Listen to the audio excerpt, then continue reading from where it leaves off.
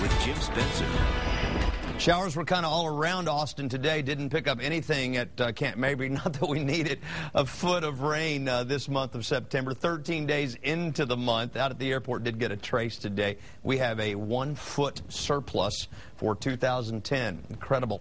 The lakes have pretty much evened out now. They're not going much higher. Buchanan didn't hardly get any runoff anyway from last week's flooding rainfall because the flooding rainfall fell below Lake Buchanan. Lake Travis, though, has come up 6 feet since the rain started last week. Now 7 feet above average, but again, it's kind of leveled off, not going any higher due to the rain from last week. 93 the high today at Mabry, 94 degrees at ABI. Still feels like summer. Mornings, too, are above average even for late summer. Tonight's skies are partly cloudy and the temperature at 82 degrees. It's warm, it's humid. By the time you wake up in the morning, 76, noon, 88. And our 5 p.m. forecast, 95 degrees, partly cloudy with maybe an isolated shower. Don't think we'll see as many scattered showers as we saw around the area today. Upper 70s and low 80s right now. Officially in Austin, it is partly cloudy and 82. At the airport, it is partly cloudy and 81. 77% relative humidity, though, making it feel a little warmer. No wind stirring out there tonight either at all. Mole count today, it's going to be high for a while because of the rain. Over 2,200 fall elm and ragweed medium. Our allergy forecast for tomorrow. Mole could even go a little higher. Around Texas tonight, it's pretty warm and muggy statewide. Some 60s up there in the Panhandle at Amarillo due to some rain in that area. There's a strong area of high pressure over the southeastern United States, and that's resulted in somewhat of a deep flow off the Gulf of Mexico here into Central Texas. My computer is going crazy tonight. The moist flow off the Gulf combined with the heat of the day generating the showers that we saw in the area this afternoon. Notice how they're all gone now because the sun is down. Could we see a repeat tomorrow?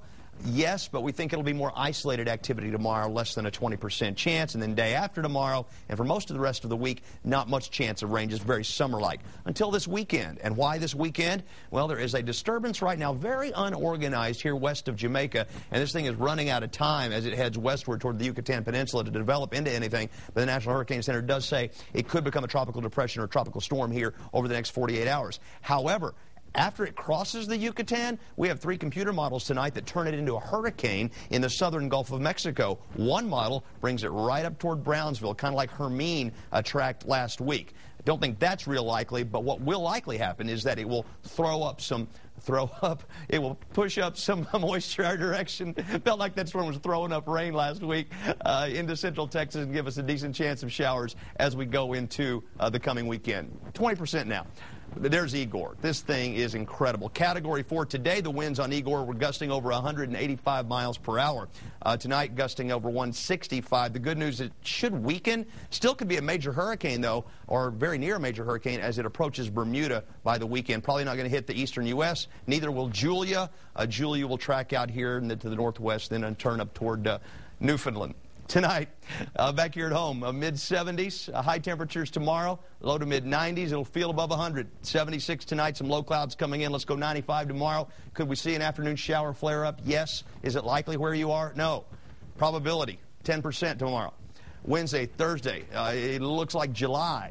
Friday, we'll begin to see that tropical moisture surge in from the Gulf with a 20% chance from Friday all the way to Monday. Tomorrow morning, weather and traffic together, of course, every 10 minutes beginning at 5.